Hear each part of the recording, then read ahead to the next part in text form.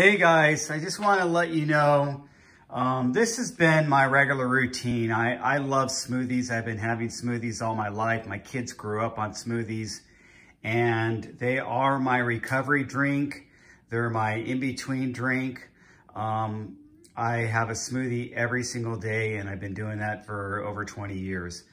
They've evolved over the years. I'm using more vegetables now. Before it used to be mostly protein and fruits. So I put this whole bag of organic baby spinach in there. I have the fruits. These come in little individual packets. So I have this fruit packet. It's a mixture of blueberries, strawberries, cherries, and I think raspberries are in there too. And then I love Sprouts, and I use their blueberries. I kind of add more blueberries to it. As you can see, it's kind of topped up with that. Here's the juices I use. Mostly coconut water. There's probably about 8 ounces of that. And then a splash of the pomegranate. I always get the 100% pomegranate juice, about 4 ounces of that. 2 ounces of orange juice. Orange juice has a lot of sugar, so I only use a small amount of that. My son bought this one, but I always try to make sure I get the Florida orange juice. I don't like the stuff that's made in other countries. Let me see this. Where is this one? If this is the one from Florida, I like the one that's from Florida. I just trust it more than the orange juice from other countries. The kefir, all my smoothies, no matter what, whether it's a protein smoothie or whatever type of smoothie, usually have a base of kefir and yogurt. I like the tart flavor of yogurt and kefir. I've been adding this cold pressed beet juice, and I've always felt beets are really good, really a good antioxidant, and they have a component to them that kind of makes them really good about giving you energy. And I don't know, I'm not a nutritionist. I just like beets and I use them. I don't drink the plain beet juice, but I put it in my smoothies. And then here's all the proteins that I put in here. I put the J-Rob. My mom made the label for this because it came from a huge bag. And it's the J-Rob Whey Isolate Protein. I put prebiotics, which is, I was using another brand, but this was the brand that was available, and it's a prebiotic powder.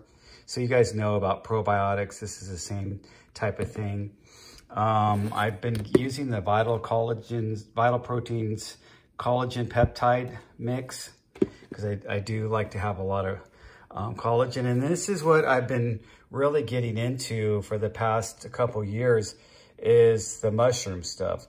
So I used a scoop of each one of these: the immune support, the lion's mane by itself, the restore, which is a combination of cordyceps and lion's mane and turkey tail and other things like that. They have all these names for the mushrooms.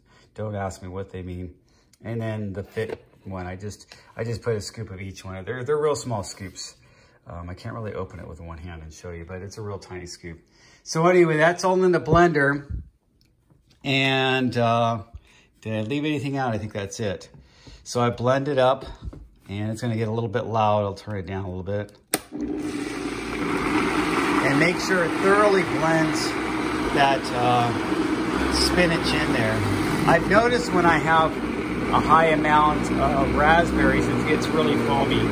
So I've been cutting back on the mixes that have raspberries, or I don't put raspberries by themselves. But I try to mix it up. Sometimes I'll put some mango, sometimes some peach, apple, different things. But the main thing, and the almond butter. The almond butter adds some good fats to it. And if you're using kale, because I mix it up, I use kale, the almond butter takes that bitterness of kale out of it, because raw kale has a real bitter flavor. Anyway, blending up that smoothie in my Vitamix, and I just let it blend for a while. And a good, just making sure that spinach gets really chopped up. And you can see it's getting pretty chopped up in there.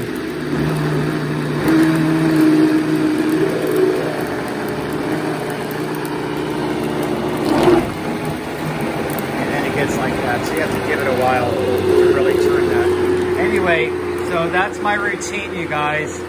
Do yourself a favor, read up and learn a little bit about smoothies.